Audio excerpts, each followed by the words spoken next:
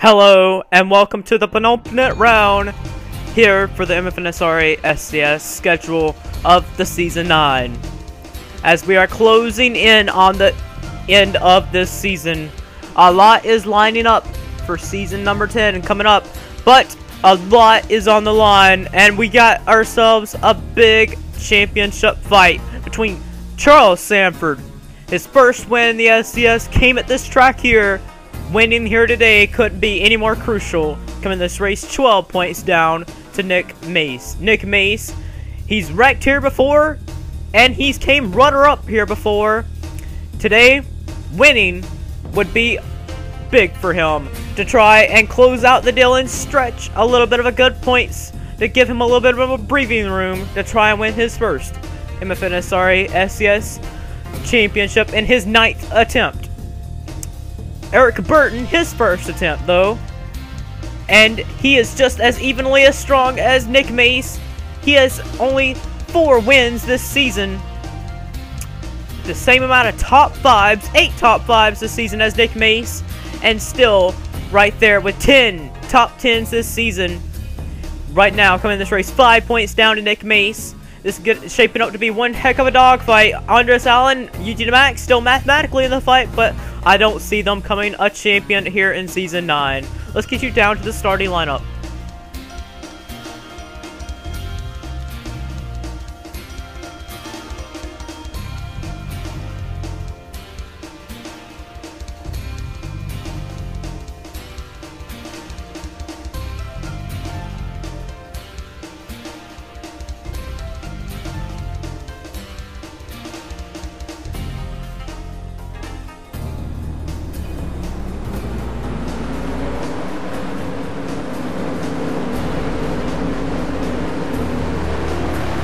As the pace car leads the pack of 26 through turns 4.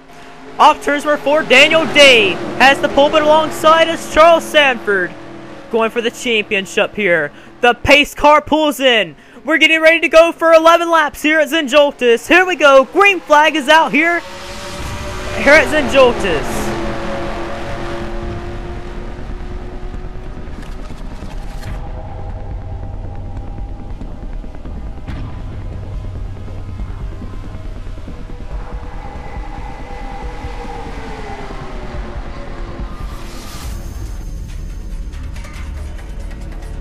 Daniel Day off turns number 1. He still has the lead, and I am kind of wary about this Joltis race.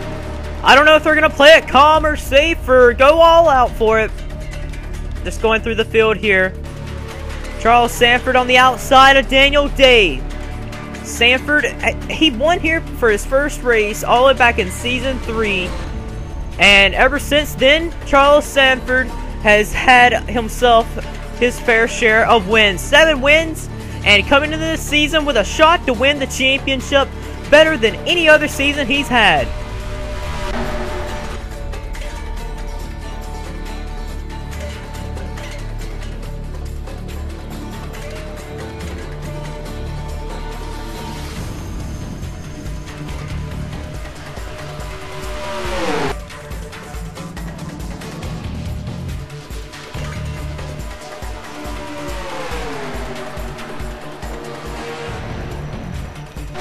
Still, we're only going 2 by 2, which is kind of impressive.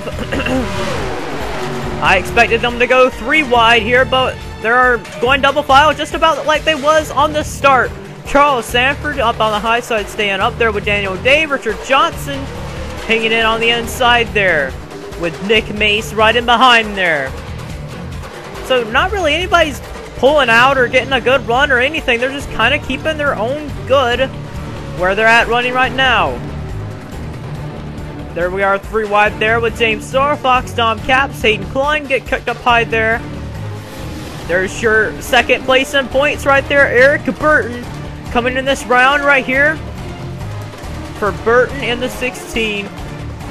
He needs to come out of here and at least stay at least right where he's at in the points, because leaving this race about 5 points down to where he was entering this race, that could be really good for Burton, but he's up high. near the middle line and near the rear of the field there.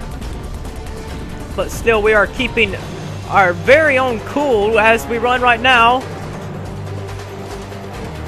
I'm impressed with these guys that they're not going crazy like I thought they were gonna go. But Nick Mace in the 48 got his teammate Eugene Demax running behind him there. Demax has to come out of this race with basically Demax, if he wants to still be in the fight for this championship, he has to win. Have Nick Mace, Sandfer,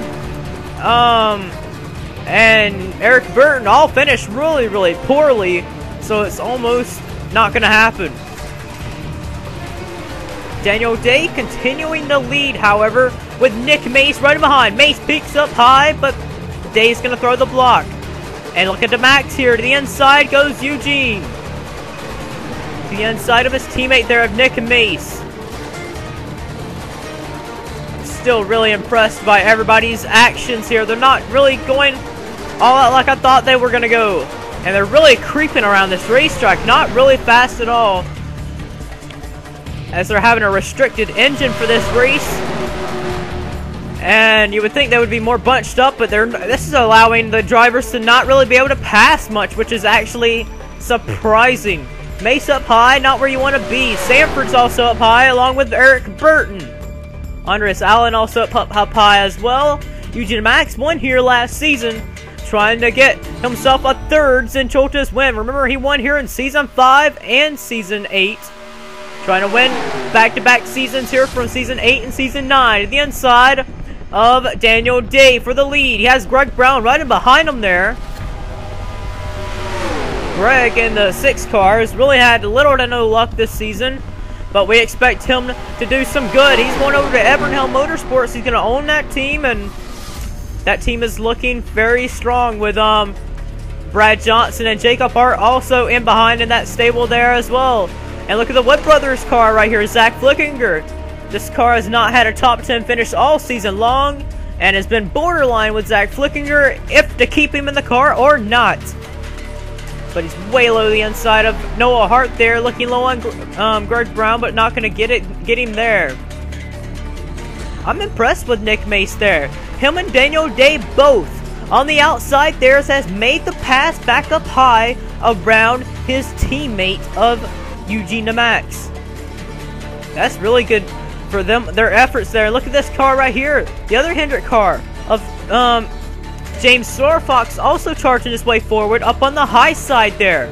So with the restricted engines for this race is allowing the outside to actually be a very good line here. Not very good, but just to be able to good enough to hang in right there. But Day continuing to lead.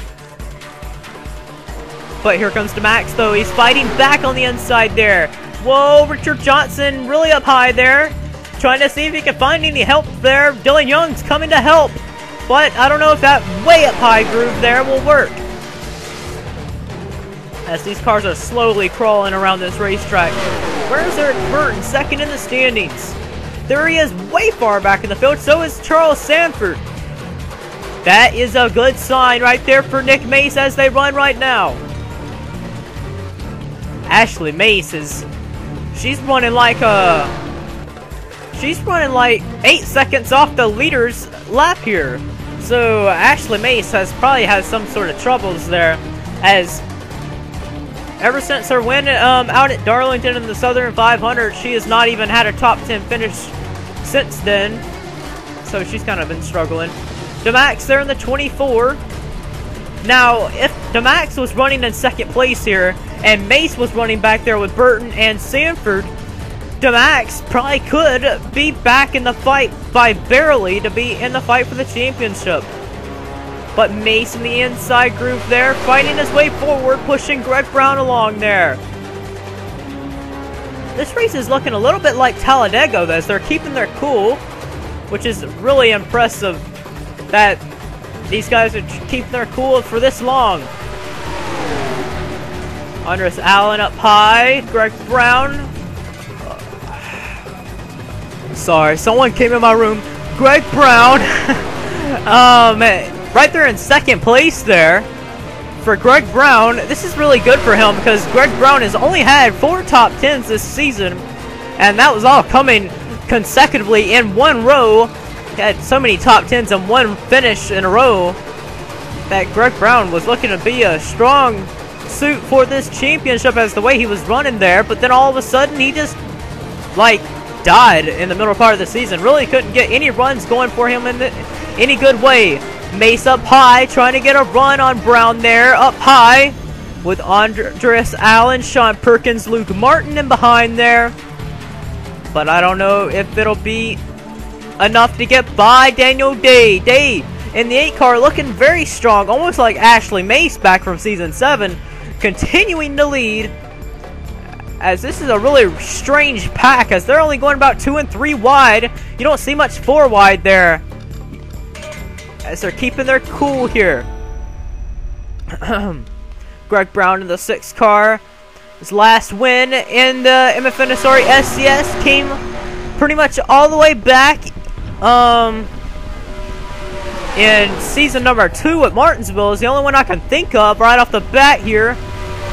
Brown getting help from Brandon Bain, and he's right up on the back bumper of Daniel Day here. But Brandon Bain to the inside there for the position there on Greg Brown. Cross start finish line, we will only have ourselves 6 more laps to go.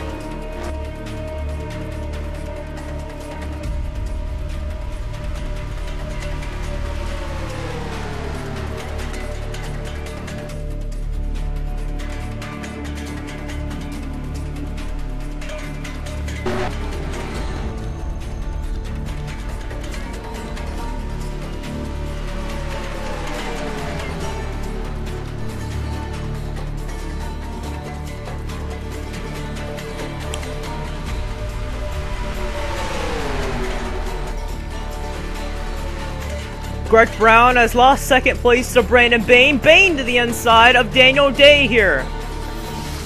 Day has been just so strong. And the 8, it ain't even a Budweiser on it. Rated PG, guys. We can't have Budweiser on the car. Daniel Day up high and has lost the lead to Brandon Bain. Bain has experience of winning on the Super Speedways. Remember Season 3, the 500. But Greg Brown's looking. Greg to the inside. Can't get him there. Look at this cat right up here too. Luke Martin, the 18 Interstate Batteries Chevrolet. He only has 1 top 5 this entire season. Came out at Kentucky. And Kentucky got a top 10 there as well. And Talladega got a top 10. So Luke Martin trying to make a late season name for himself to the inside of Greg Brown for 2nd spot. But let's look here. Where's Nick Mace at? He's pretty far back here. Really far back here. Where's his championship rivals? Eric Burton is a little bit further forward, so that's going to be points to him. But Mace has found the inside now. Look at Charles Sandfer to the inside here. The inside of his teammate there. Sandfer really looking like he may gain a lot of points here. We're looking 4 wide here with Chris Summers. And Chris, I didn't even mention his whole entire name. This in the last few races. He came into Kentucky replacing Ian Duda. Chris Washer, I think that's how you say his name, is gonna be in next season 10, driving for Roush for the 99, so he's getting himself some experience. Bill Davis Racing only has 2 top 10 finishes this entire season so far. Chris trying to bring them to another solid finish, a top 10, but look at this guy up here, Charles Sandfer, trying to win a 2nd Joltis race here. But the car right in behind him here that won in Season 3 drove 4. Jacob Hart charging his way forward there with William Duncan and Allen in behind. But coming back to the start finish line, it'll only be 3 laps to go. Can Sandford hold off to win his 3rd win of the season?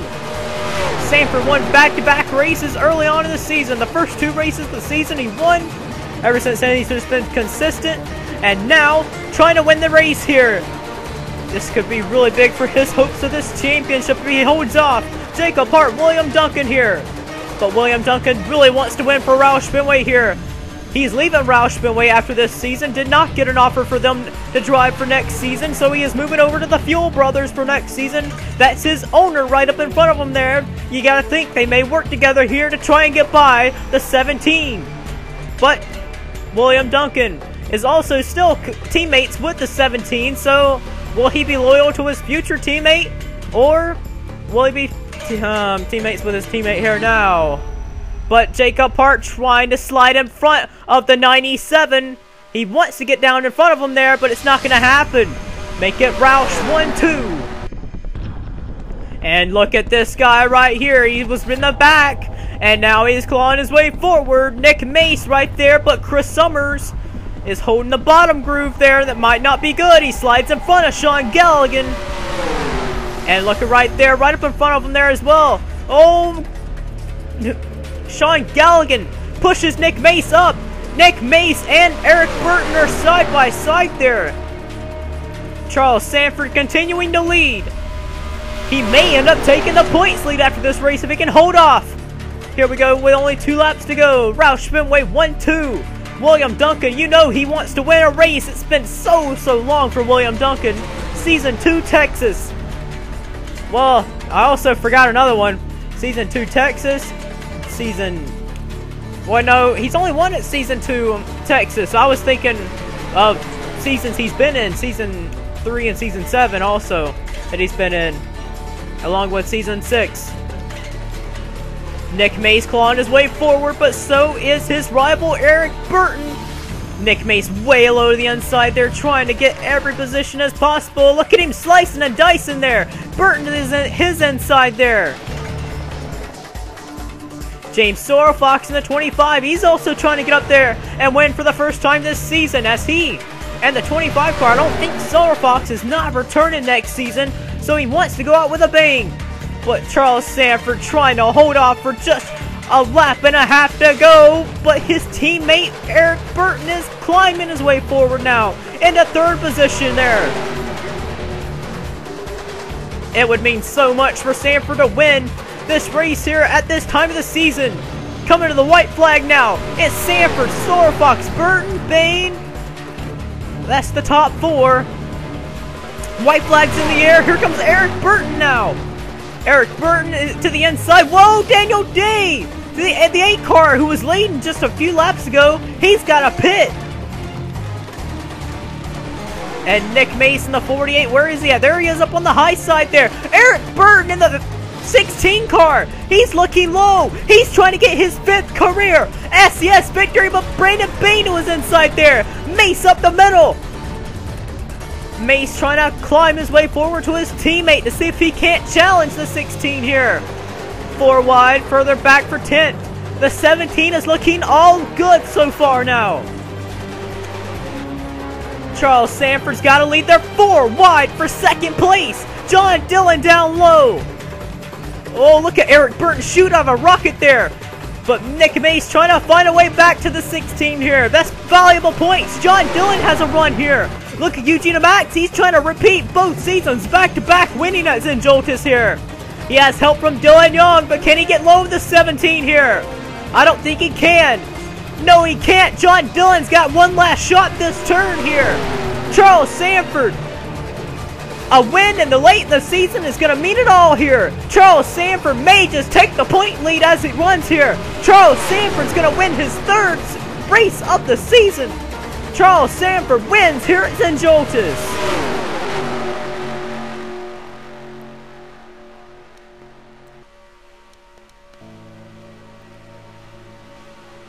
Eric Burton at Bearfield, Charles Sandfer at Joltis. Them guys are not giving up. Nick Mace will finish 9th. Eric Burton will finish 7th. So going into the finale, Eric Burton will only be 3 points down to Nick Mace, and so will Charles Sandfer. And that finish by Charles Sandfer will eliminate Eugene Demax from this championship, and it will also eliminate Andreas Allen from the championship as well. This is race number 14. And Nick Mace will get his 12th consecutive top 10 finish in a row. That is amazing. I can't believe he's went this long with top 10s in a row. 12 of them in a row, and still the point leader. He took the points lead at Las Vegas in Season 3 from not Eric Burton. He took the points lead from this guy, Charles Sandfer, on race number 3, and has never took it back from anyone else. But Sandfer sits 3 points down to Nick Mace, and so does his teammate, Eric Burton. Burton will also be 3 points down to Nick Mace going into the finale at Washington, D.C. for the Season 9 championship. Mace, Burton, Sandfer. That is your guys going for the championship. Let's get you to your finishing results.